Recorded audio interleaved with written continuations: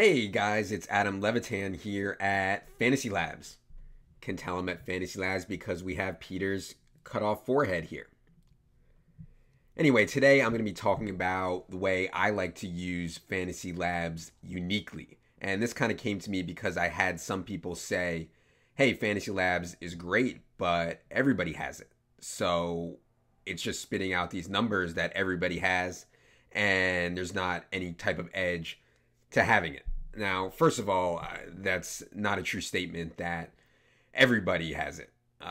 Bales and Peter and myself wish that everybody had FantasyLabs, but it's just not true. But that's besides the point. More importantly, there's so many ways to use all the data and all the tools uniquely. And when people say, quote unquote, everybody uses it the same way, we're talking about just going to NBA, going to player models, and looking at who the best plays are and putting them into our lineups. Or we're talking about going to lineups, going to the optimizer, clicking optimize, waiting for it to spit a lineup out, and playing that exact lineup.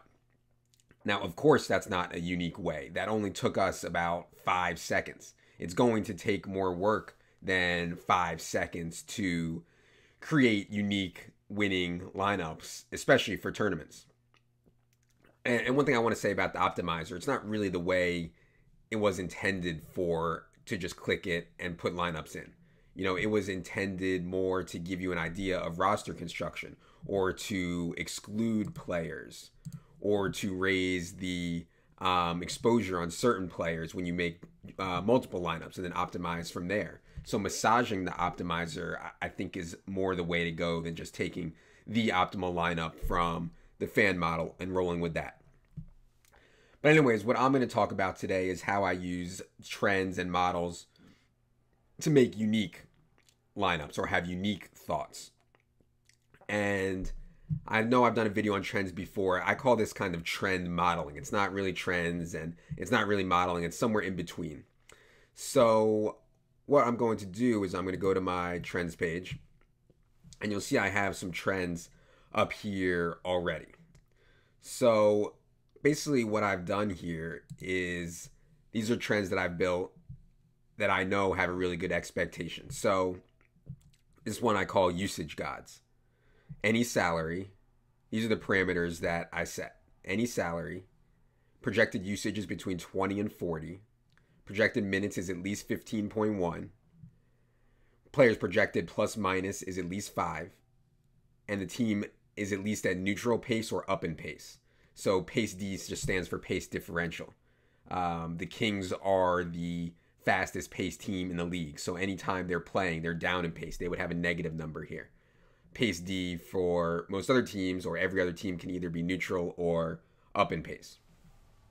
So I found a solid count here of 620, a very solid plus minus of 6.73, and a consistency rating. How often does a player, quote unquote, meet his value versus salary expectation? Good number here, 71.9. So every day I'll come to this trend, and just real quick, I'll just click on my trends, click on usage gods, and I'll go to current matches. And it'll pop out for me who meets these parameters right now. So tonight, Monte Ellis. This is Tuesday. Monte Ellis, LaMarcus Aldridge, Kyle Lowry, Paul George, Kawhi Leonard all meet these parameters tonight that yield a positive 6.73 expectation versus salary. And this might change throughout the day as Justin goes through and massages his projections. We might get a different plus minus on guys, but pace differential is going to stay the same. Obviously, salary is going to stay the same. So I'll check again later around 3 or 4 o'clock, and then I'll check again around 5 or 6 o'clock to see if Justin has changed his usage projection or minutes projection for any of these guys that would take him out of this usage gods trend. So this isn't any type of fancy model. This isn't anything confusing. It's just simply some parameters that I built that yield a really positive expectation and have a good count. And it very quickly comes out and tells me who's there tonight. So the reason this is unique is because not everybody has these parameters set up in their trends. And I'm not saying this is the best trend. I've seen people come up with trends that have, 2,000 or 3,000 in their count, and a positive expectation of 7, 8, 9. So you can mess with these. I mean, there's so many things here that we can mess with. Just play with it. And one of the really cool things about FantasyLabs is as you mess with things, you can see what the count and the plus minus is going to go to. It's just a huge time saver. So as I move this up, I can see if I move to 2.9, the count goes down, plus minus stays the same.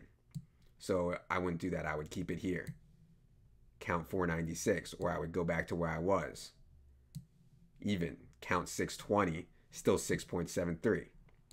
So really easy way to do that. So again, messing with all these parameters and do stuff that speaks to you. You know, this kind of the usage stuff speaks to me. Minutes, projected plus minus, pace differential. That all speaks to me because I think it makes sense when a team is up in pace. When a guy has the ball in his hands a lot. When a guy is going to play a reasonable amount of minutes. All that speaks to me. I think it makes sense. So this is a trend that I like. By the way, real quick on usage. I know that Brian Mears has written some about how usage is somewhat of a flawed stat. And I understand what he's saying because it counts turnovers and it counts missed shots. And those are obviously bad things for us in fantasy. But I still think usage is an important stat because I want to know what happens when a guy plays towards the top of his range. So if he has the ball in his hands, let's say 100 times in a game, if he's missing shots and turning the ball over, you know, that's a results-oriented stat. I want stats that include if he really plays really well. So let's say one day Kyle Lowry just plays out of his mind and he doesn't turn the ball over at all and he makes every shot. You know, usage is a predictive stat in that it's how often he'll have the ball in his hands. What he does with it afterwards is up to him. So I'm looking for spots where I think he'll play really well. And I think that, you know, it'll be towards the top of his range, meaning fewer turnovers, fewer missed shots, etc. But anyways, back to this. I hope you guys can see how you can use a bazillion of these data points and messing with them. And it's going to take some time to mess with them and create your own trend here where it spits out guys that you like. And maybe I wasn't really looking at Monte Ellis tonight, you know. I don't really use guards against Boston. And maybe I still won't. But at least it's on my radar now that Monte Ellis could be in play tonight, at least for tournaments based on this. I mean, he fits all these parameters, which have a 6.73 plus minus, which is really strong. Okay, then I have some narrower trends that I like to look at. This one I call point guard. So any salary, the player plays point guard. This is a point guard at home. This is a point guard that's the underdog. This is a point guard that's up in pace significantly, at least plus 1.9, and a point guard that's expected to play at least 20 minutes. Now, I'm not going to go completely overboard here and be super excited about it because it's only a count of 129, and these numbers aren't great. They're good, 4.29 on the positive side, 65.1. They're good. They're not great. So I would want to mess with this before I went too far. But these are situations that I like to use point guards tonight. There's only, you know, one situation like that, the Lakers point guards. So D'Angelo Russell and Jordan Clarkson. Obviously, Clarkson's playing off the ball now, even though he's listed as a point guard on DraftKings. He's playing shooting guard, so I would lean more towards using Russell under this. You know, but these are just more trends that I have that lead me towards current matches for guys that I may or may not have already looked at for that day. This one I call nuts. Any salary, players the home team, projected to play at least 20 minutes, opponent position plus minus, meaning how is their DVP matchup at least plus 3, high total game, at least 209, at least 210 on the total, and pace up above 2.2. So again, a small count here, which I don't like, but a big number here and a big number here. So I'll go to this on any given day. I'll see who currently matches. Tonight, it's only Brook Lopez and all the Lakers guys. So this is kind of a short slate, 6 games. I believe tomorrow there's 10 or 11 games. I would have more current matches here. So all these things are unique things that I built. It's not going to player models and clicking the optimizer. It's not going to player models and just playing all the guys that are in bright green. It's using the FantasyLabs trends to create my own and then get my own matches and go from there. And that's a really good way to find tournament plays. I think it's a way to be really confident in some of the plays that you think are off the board somewhat. Other thing I want to talk about quickly today is pro trends. I think this is a unique thing that people aren't using enough of. So on any given day, I will go through and sort by pro trends and see what stands out. 14 is a massive amount of pro trends. And for people that don't know what pro trends is, you can just click on them and see. These are things that we have found at FantasyLabs that lead to a positive expectation. You know, small things, averaging at least 30 minutes per game, simple. Raises your expectation 0.89. Usage of at least 20, 1.08. That, you know, go through all these, they're all very small, but add them together and we have something really major. And I'll show you the proof of that in a little bit.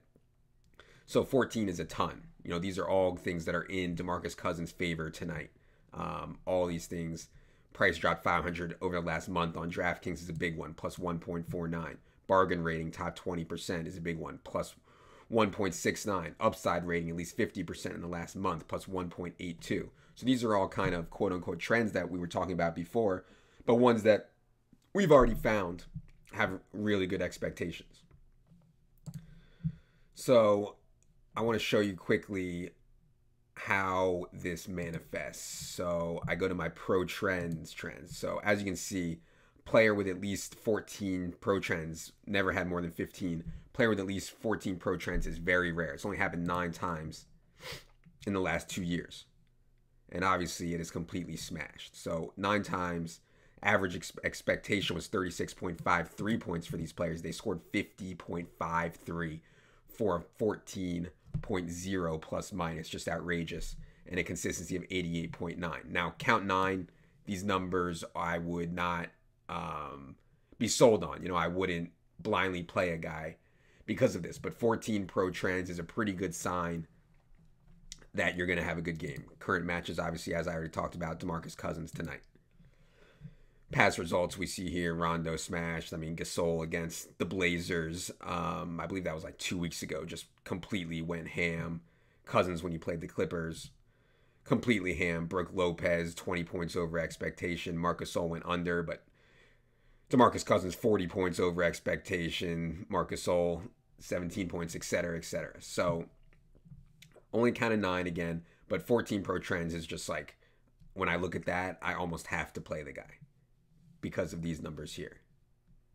Now let's see what happens if a guy has, let's say, 13, exactly 13 pro trends. So now the count goes up to 48. So we're getting a stronger count there. Plus minus goes down to 4.0, still solid, and consistency of 66.7. So solid. You know, current matches here, Isaiah Thomas has 13 pro trends tonight on DraftKings. Let's edit this again. Let's just say they have at least 10 pro trends up to 15. So now we're getting a much bigger count, 1253. This is a really huge count. This is something I would actually rely on. Positive expectation of 3.19, consistency 60.2. So nothing earth-shattering, but definitely a positive expectation when a guy has at least 10 pro trends. So again, the way you see that, I don't think people use this column very much. Just the pro trends column. You can click on them to see what they are. There's Kyle Lowry's pro trends tonight, 10 of them. And when I see 14, my eyes are wide open. When I see 13, my eyes are very open. But really, when I see pro trends of at least 10, it's something that I'm at least considering, no matter where they come out in their rating. So those are 2 things that I think we can use to be somewhat unique on FantasyLabs, especially using the trends, your own parameters, to create kind of a spit out model so that you can look at every single night. And once you have the model, yeah, it might take you an hour, 2 hours, 3 hours of playing with the parameters before you find a model that you like, before you find parameters that you like. But once you have it, then every night it takes 1 second to click on it and spit out who fits those parameters. So work on getting that count high, work on getting that consistency high. Use all the different data points that you can. And I think you'll really have something unique that you personally can use every night. Again, if you ever have any ideas for these videos, feel free to shoot me an email, ajl201@yahoo.com. If not, for Jerry, I am Adam. Good luck, everybody.